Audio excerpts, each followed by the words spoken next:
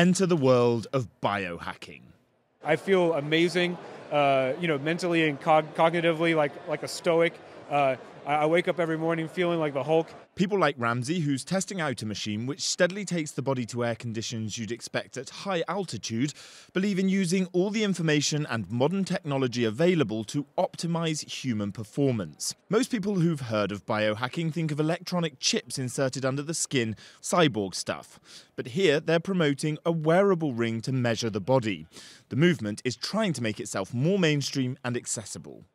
That can be like nutrition and diet, that can be taking a sauna, that can be just meditating, that can be injecting yourself with stem cells or something like that. So all of those things are examples of biohacking. You're changing your physiological state in order to achieve a certain goal. And while most of us probably don't get enough sleep, the biohackers say there's vibration technology to help.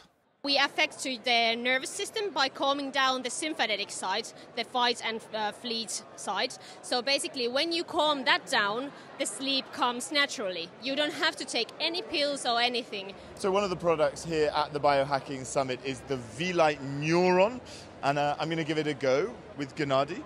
Gennady, tell me, what is this? All right, so this is photobiomodulation device. So this is internally applicated, it goes inside your nostril like that, and then headpiece goes on top of your head. The light rays being pumped onto my head and up my nose are intended to increase oxygenation in the blood and boost performance and happiness. But at well over €1,500, these devices aren't cheap. Some biohackers use blood tests to regularly check their liver function. But one of the most controversial aspects of biohacking is DNA testing and optimization. The medical community is still cautious, and there are concerns about the data that's harvested by companies. They say there's nothing to worry about. We're looking at a few SNPs, a few genes, 100, nothing.